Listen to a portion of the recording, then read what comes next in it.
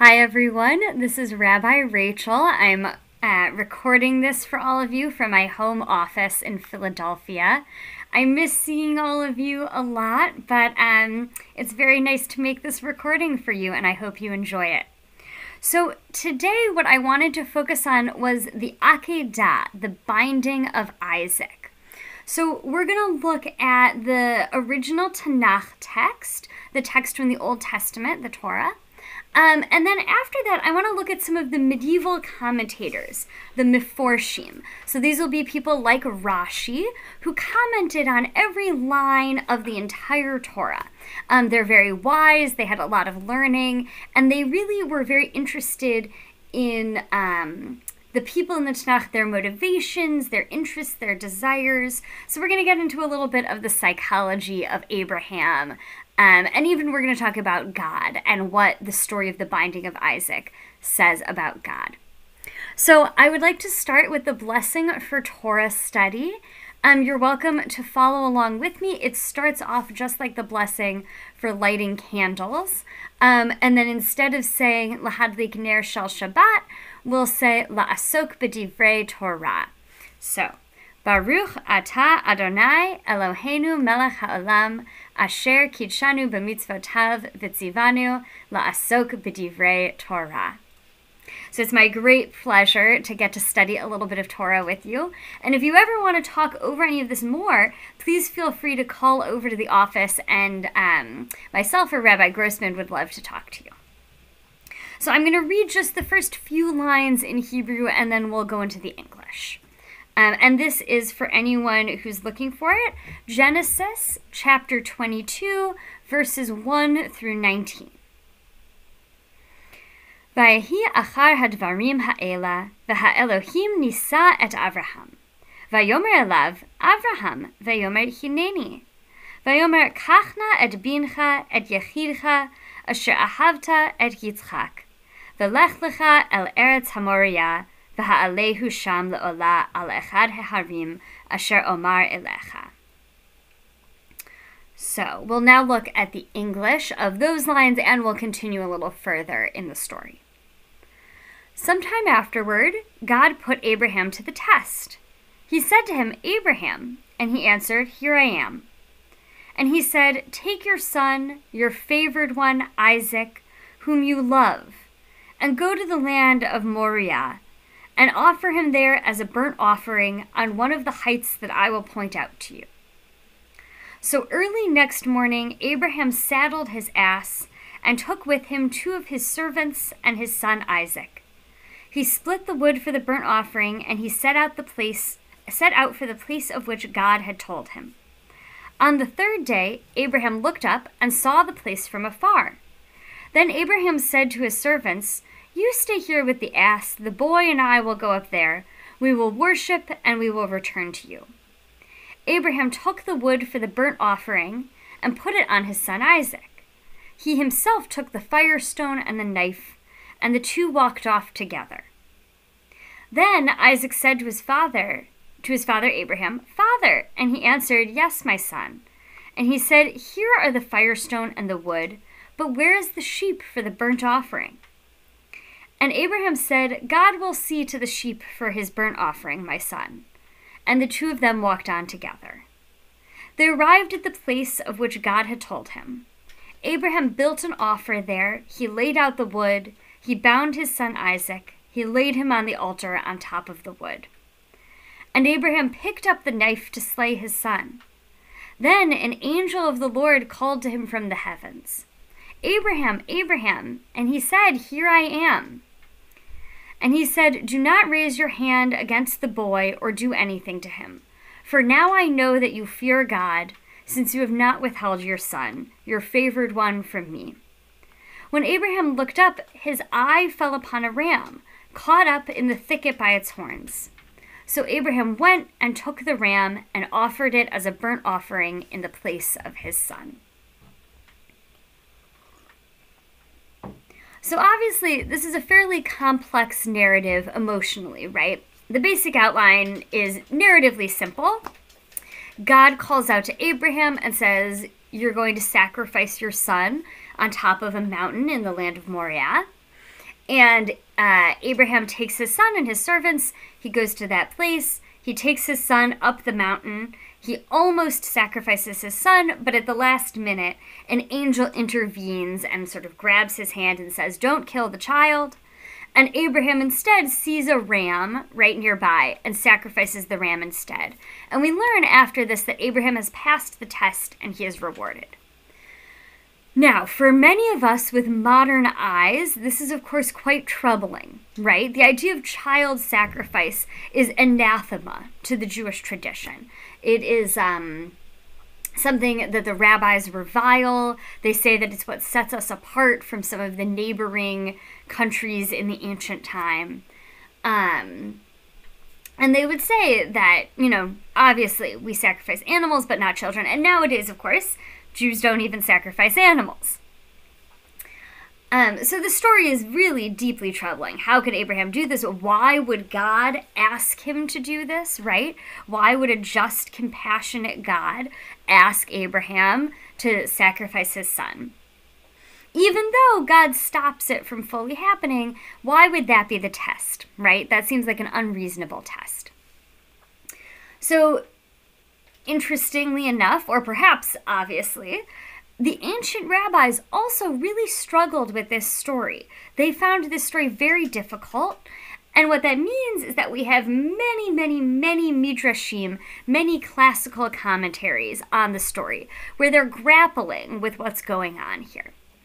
I, of course, will not be covering all of those. I'm going to be looking at a specific period, a specific time period, which is the medieval writers, both because I think they're interesting and they sum up a lot of earlier works.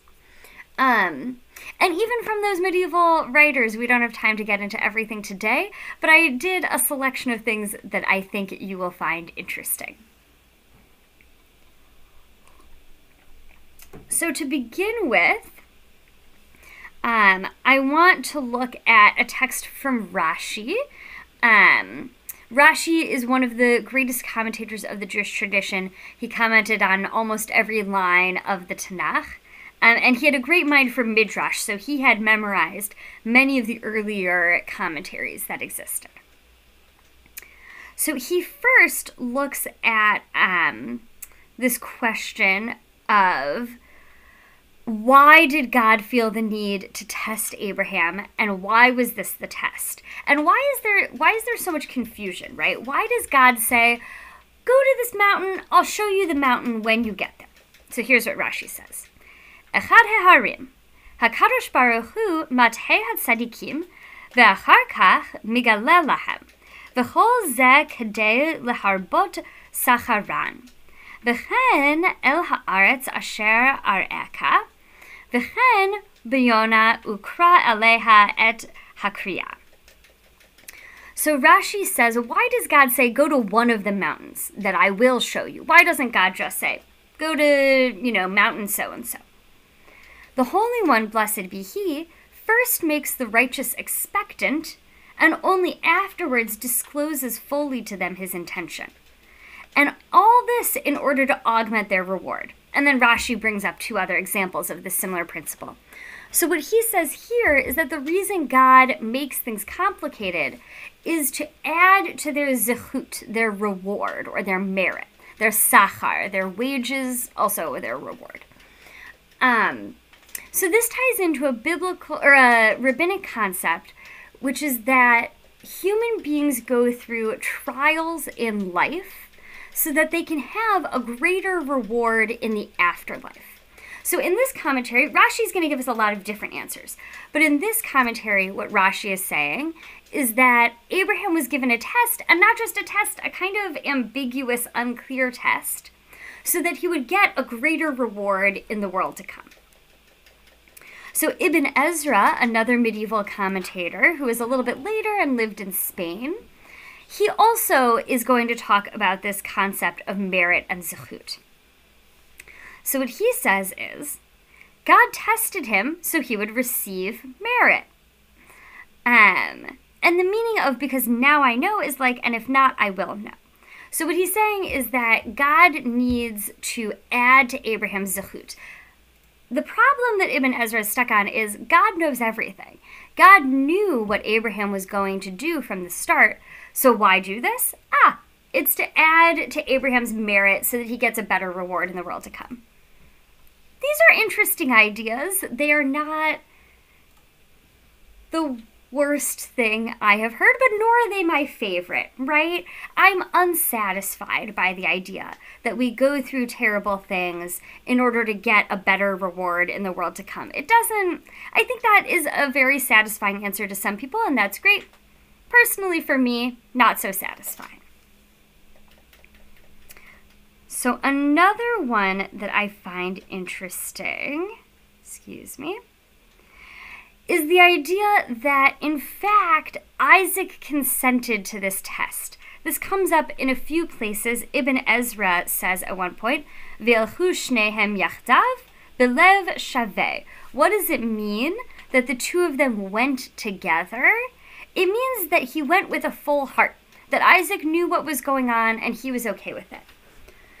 So in this explanation, we get the idea that it's really okay because Isaac knew what he was getting into. He was willing to sacrifice himself for God. Also an interesting idea, not my favorite, but interesting. So now we're going to get a little bit more complicated. I want to bring in a commentary from Ramban, also known as Nachmanides. He lived in Provence. He was a later medieval commentator.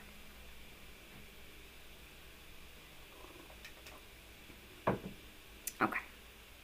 V'ha'elohim nisad Avraham. Inyan ha'nisayon hu l'da'ati be'avur hayut ma'aseh ha'adam reshut mechaletet b'yado. Im yirtzeh ya'aseh v'im lo yirtzeh lo ya'aseh. Yikra nisayon mitzad hamenuseh, aval hamenaseh yitbarech yitzaveh bo lehotzi. So, Ramban says, and God tested Abraham. The core matter of this test is, in my opinion, to show that a person has absolute authority to perform an action. One can do what he wants and not do what one doesn't want. So what Ramban is saying here is that, in fact, this is an example of free will, right? That we might think that everything is predetermined. God knows everything, everything is going to happen in a certain way. But in fact, human beings have free will.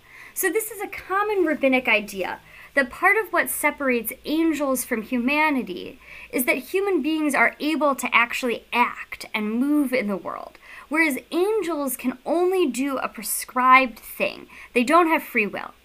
And that God, in some way, desires this interaction with humanity and desires interaction with a free human being. So Abraham, in this case, is given a test to act on his own free will. And then Ibn Ezra goes on to say that something that it seems like a test to the person being tested, from the point of view of God, is not really a test at all, right? It's really to show that a person can act out what God already knows the person will act out. So the medieval commentators were very interested in the difference between potentiality and actuality. They thought something didn't really count if it was just possible. So even if I know that I'm going to go to a Kabbalat Shabbat service later, it doesn't actually matter until you do it. So from God's perspective, even if God knows that Abraham was always going to do it, it doesn't really matter until Abraham does it. I think this is a little different than how we in the modern world interact with our behaviors. But for the medieval commentators, this idea of potentiality versus actuality was very important. So I want to do one last small line of commentary, and then we'll get into what I find actually to be the most interesting line of commentary. So this one is back to Rashi, and he's focusing on one line that God says, Ki ata yadati. Ki ata yadati, me'ata yesh li ma... Hang on, sorry, my Hebrew got all scrambled. There we go. מעתה יש לי מה להשיב לשטן ולאומות. התמיעיהם מהי חיבתי אצלך. יש לי פתחון פה עכשיו, שרואים כי ירא Elohim אתה. For now I know. So he's commenting, what does God now know? Rashi is saying, God knows everything already. It's not actually about what God knows. God is saying, from now I have a reply to give to Satan and to the nations who wonder at the love I bear you.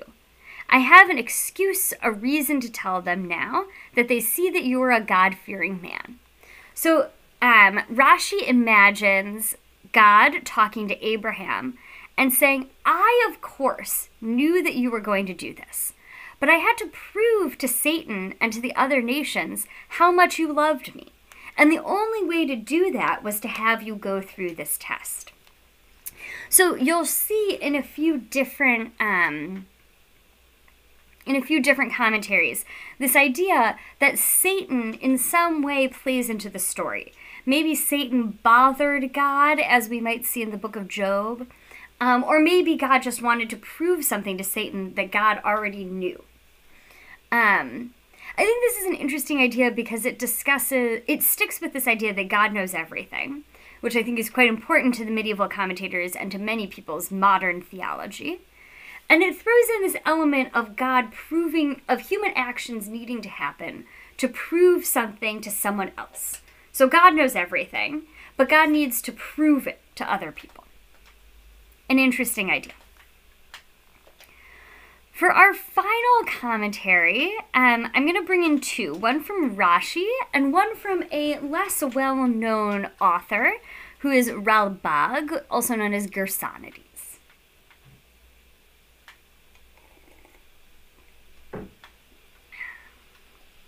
So Rashi goes back up to the top, and he looks at this term v'ha'alehu.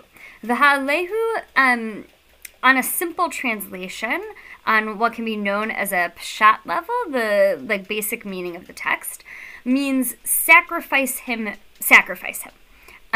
has the shoresh ayin lamed he, which means to bring up.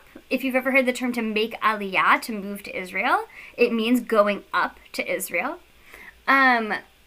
But in the Hefil form, which is a certain form in Hebrew, it means to offer up, right? To burn up a sacrifice.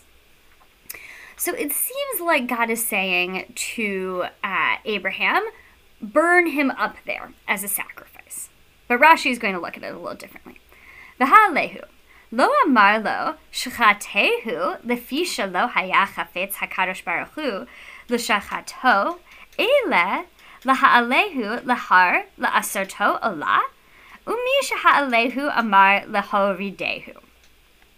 So, and offer him. God did not say slay him, right? God never uses the term slay. God just says bring him up. Because the Holy One, blessed be he, did not desire that he should slay him. But he told him to bring him up to the mountain to prepare a burnt offering. So when he had taken him up, God said to him, bring him back down. So what Rashi is saying here, he's making a bit of a pun. He's looking at the term ha'alehu, which is the Hefil, the active form of Allah. So usually we would translate that as sacrifice him. And Rashi is saying, no, it just means bring him up to the top of the mountain, right? So Rashi is saying Abraham, in fact, was confused. God never wanted a sacrifice in the first place. God just wanted Abraham to bring up his son to the top of the mountain, teach his son how to do a burnt offering, right? They're going to sacrifice an animal together on the top of this mountain and then come back down. And that's what God wanted all along. So I think we can learn something interesting about Midrash here, which is that the commentators feel very little need to have internal consistency, right? So in one place, Rashi is going to say that this is all about Satan. In another place, Rashi is going to say that Abraham was confused. And in a third place, Rashi is going to say that this was all to help Abraham in the afterlife. I think that our ancient rabbis were very comfortable with multiplicity. They were very comfortable having many ideas and opinions out on the table and leaving it a bit unresolved and saying, each person can decide from themselves what interpretation is their favorite. Now, when it came to halakha, to Jewish law, they wanted to find an answer, and sometimes they would argue about which line of commentary was the best, but ultimately they recorded all of them, and they were comfortable sharing all of them. So this last one is from Ralbag, Gersonides. Ralbag in Hebrew, Gersonides in Greek. And this expands upon what Rashi is telling us. So Gersonides is actually my medieval studies professor wrote his dissertation on Gersonides. Gersonides was a follower of Maimonides. Now, Maimonides was the great rationalist, right? He brought together science and philosophy and religion. He really loved rationality.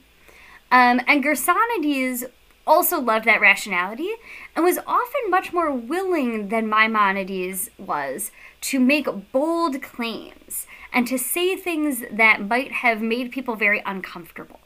So Gersonides is one of our most upfront, honest medieval commentators. Many other commentators were concerned that if they shared something that was too risky, people who they thought weren't as smart as them might rebel. So they were very concerned about that. Gersonides didn't have that fear. It did get him in trouble, in fact.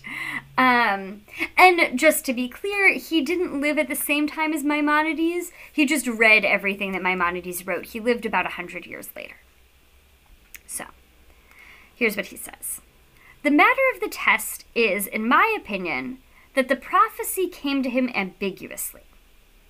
When God said to Abraham, bring up Isaac and bring up a sacrifice, it is possible that this saying could be understood as sacrifice him, as bring up a sacrifice with him and offer him as an offering.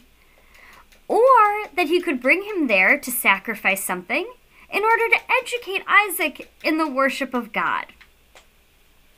So Ralbag starts off by saying that the real test is that the prophecy was ambiguous. So when he's talking about the prophecy, he's saying the moment when Abraham received these words from God. And he's saying that, in fact, these words were ambiguous. So for Gersonides and for Maimonides, a prophecy was very rarely a vision right before your eyes. Generally, it was a moment of insight, a moment of clarity, of understanding. And so they said that Abraham has this moment of prophecy, this moment of insight, that he needs to bring his son up to the mountain for something sacrificial. But he doesn't quite get it. And in fact, God is doing this on purpose. God wants to see whether Abraham has the wisdom to figure out that he shouldn't sacrifice his son, that this is not what God would really want of him. That in fact, what God wants is just education and learning, right? And that God is seeing whether Abraham can follow this discernment process. So Gersonides is going to go on to explore how much people rush while they're trying to understand something. How they often are like, well, it appears to me that this is what is true, and so I have to go based on that. And Gersonides, in fact, wants us all to move much more slowly and carefully. He wants us to say, okay, so you had a moment of insight, you had a moment of clarity. Think on it for a little while. Take your time. Check out whether that really sits well with you, whether that really seems ethical, whether a God that is ethical and all compassionate and all knowing would really want that of you, right? So Gersonides is going to encourage us to take things really slowly. And he's using Abraham as an example, in fact, of someone who ultimately made the right choice.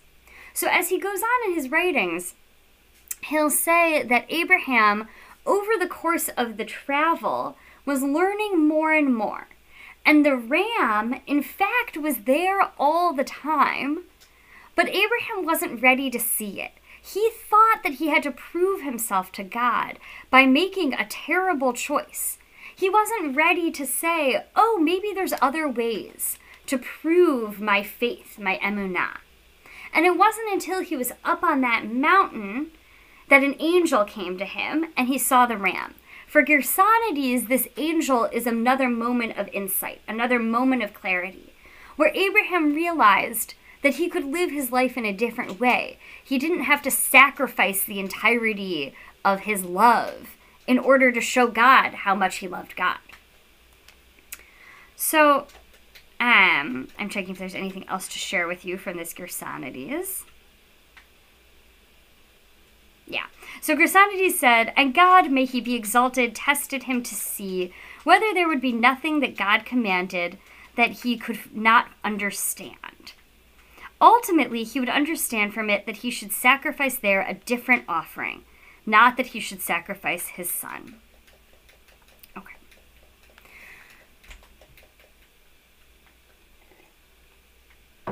So I want to conclude actually with a little bit of learning from my own mother.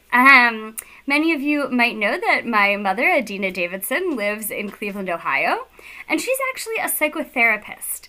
And she recently was certified to become a Jungian analyst. If there's any, in the tradition of Carl Jung, if there's anything that takes longer than studying to become a rabbi, it's studying to become an analyst. And she actually analyzed parental sacrifice as the core of her thesis. So when she looks at the story of Abraham, she says that what he's learning is how to not sacrifice his child, right? That's actually, she would agree in many ways with Gersonides, that the test is to learn to not sacrifice your kid. What she'll say is that, in fact, it's very tempting when you become a parent, and I'm not a parent yet, but she obviously is. It's very tempting when you become a parent to feel like you need to, that there are many things that are more important than your child, and you have to give them all, you have to either give up your kid or give up everything else that is important to you, right? That you need to give up your entire job to become a parent, or you need to have no relationship with your children and work extremely hard all the time. Or perhaps we need to be like monks, right? We can never have children so that we have a full relationship with God. And she says that, in fact, Abraham learns, and many good parents learn, that in fact, it's always about having a balance between the things that are important in your life, like having a job, like spirituality, like creativity and the arts and intellectual pursuit, and the sacrifices you have to make to raise a child, because children need you to sacrifice some parts of your life. So my hope for all of you as we go in this week is that you have that time to look for clarity, to see what's really important to you, to perhaps see what parts of your life actually you need to sacrifice and get rid of, and what parts of your life, in fact, you need to allow to flourish and to grow, and that you have that space to see what will really bring you closer to God, or really bring you into the highest living of your values. So I hope that you all have a good week, that you're finding ways to stay connected to people who are important in your life, and to stay entertained in a time that can be a bit boring. And please, if you ever want to talk, if there's ever anything Rabbi Grossman or I can help you with, please feel free to give us a call at our office. We would always love to hear from you. Have a good afternoon.